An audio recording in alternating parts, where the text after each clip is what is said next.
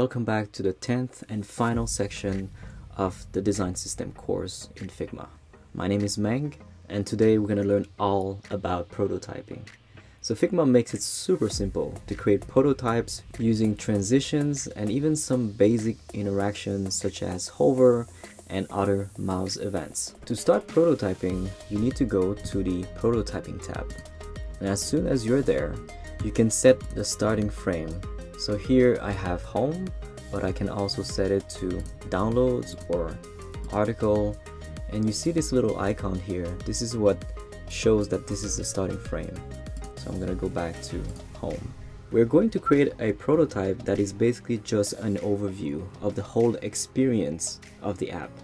So for example, I'm going to start connecting each page. First, let's zoom out a little bit. So I'm going to go to courses, double click on it, and there's this little circle on the right where I can drag and connect to another page.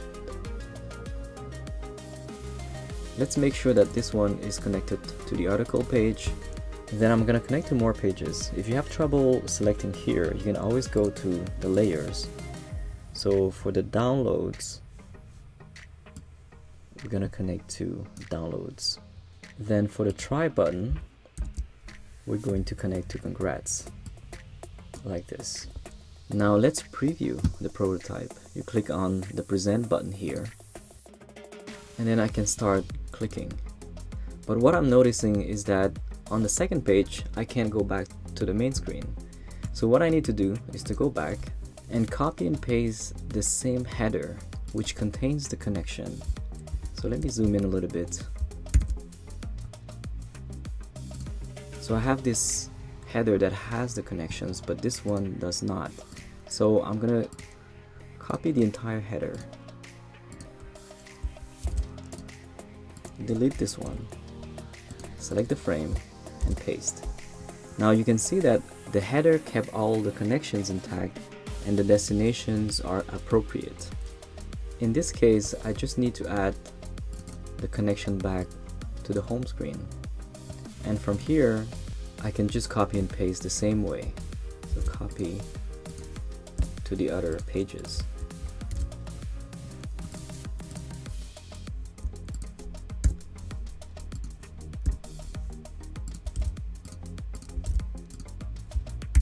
And voila. Going back to my prototype, I can now navigate each page and not have a broken experience. Now, of course, you should be turning this into a component. Now, the reason why you would do that is so that if you want to change the destination for one of the items, having a component is going to update automatically for all of the copies. So for example, I'm going to replace all the headers using a component instead.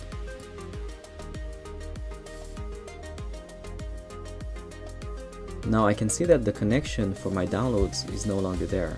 So as long as you edit the master component, so like this, it's going to apply to the rest. The other thing that you can do is you can link to an isolated frame. So for example, in this case, I'm going to have this outside. First of all, I need to turn this into a frame. So Option, Command, and G. And I can have this outside like this. Let's customize this into a sign up page.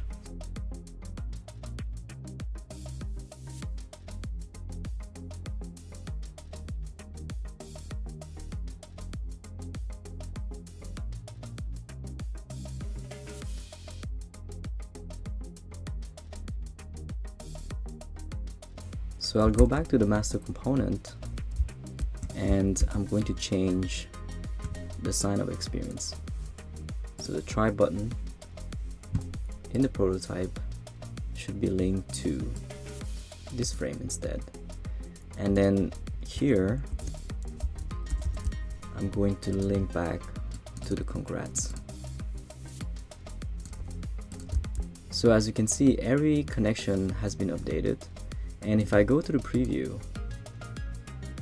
going back to the course and try for free, it goes to the screen. click here and it goes to congrats. So the reason why this could be useful is, for example, if you have a very complex experience and you have many modals, then you can basically just link to the modals separately instead of creating a page for each of the modal. Of course, for each of these connections, if you go back to the component, the master component, you can decide to have a transition animation. And you can see from this animation here, the example in how it's going to be animated, the duration, the direction. This is especially useful for iOS and Android, for example. You can even customize the ease in and ease out. So you can see the animation is faster or slower at the beginning and the end. As previously shown, you can turn any frame to be scrollable vertically, horizontally, or both. Another thing that I can do is, for example, I can make a header stick. So I'm going to create a background just for the sake of this example. Put it inside the header but underneath everything. Like this. And it applies to all the other pages. I'm just going to make this black. And this option is only available inside the design tab. I click on header and I click on fixed position when scrolling. So now not only is my page scrollable, but the top portion is sticky. That's kind of nice. I'm just gonna go back and remove the fixed positioning as well as the background. Another thing that I can do is to create really awesome interactions. So states. I'm gonna zoom out, duplicate this frame like this. Let's say I want this state here for the watch button. I'm going to change the style. Let's say to white, 100%, and the text to black. And what I want is to be able to show the interaction. I'm going to select this specific button here, go to prototype, and then I'm going to select the connection like so. Here I'm gonna go to interaction and I'm gonna select while hovering like this. What it's going to do is that when I hover this, you can see there's a hover state. So that's really nice. Now you can always change that interaction. It doesn't have to be on hover. It can be while pressing, mouse enter, mouse leave, mouse down, mouse up. So just like any design, you can also share your prototype. If you go to your prototype, you can share it, and anyone with that link can view this prototype just like the design itself. So they're going to be able to experience the prototype from a browser just like this.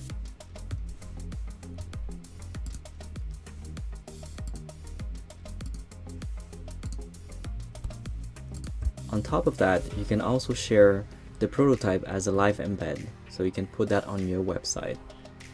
Click here, get the code, create a new HTML document, paste the code, and save it. So prototype.html, save it,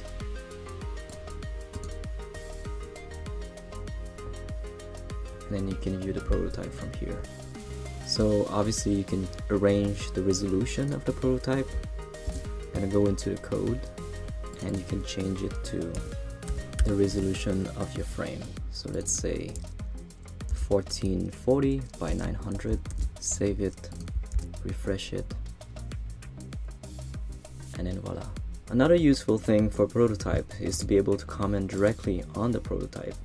So your clients and colleagues can come here and comment on this prototype as you show them. Last but not least, you can also download the iOS app or Android app to be able to preview the design on the devices. Back to the design, I just want to fix one last thing. So this home button here cannot be connected to its own frame. So what I'm gonna do is I'm gonna move this header here outside of the frame and create a connection to this frame. And from here I can just create a copy like this. Let's center it and set it to 50 from the top like the other ones. So let's view our final prototype. So we click here, and then when you go back, we have a mouse over, we have scrolling, we have some animation, we have the congrats page, and we can go back. So this concludes our design system course. I hope you have learned a ton, and then you can apply that knowledge to create your own design system or even create your own layout and your own prototype. I would love to see what you create with these lessons. So use your own backgrounds, your own content, and experiment. Send me a tweet and show me your designs, show me what you have created so far. I would love to share them. Thank you so much for following along. It will mean the world to me if you can share this free course to your friends and coworkers. We have spent hundreds of hours creating the design system, creating the layout, the icons, and the prototype, just so that we can teach you all of these techniques. And we would love to have more people learning about all of this. So thank you so much.